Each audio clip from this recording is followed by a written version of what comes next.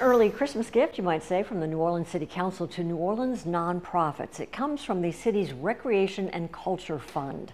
Organizations like Son of a Saint, the New Orleans Film Society, and the New Orleans Women's and Children's Shelter, among others, received the highest grants worth $50,000 each. Other groups also got grants from this $7 million fund.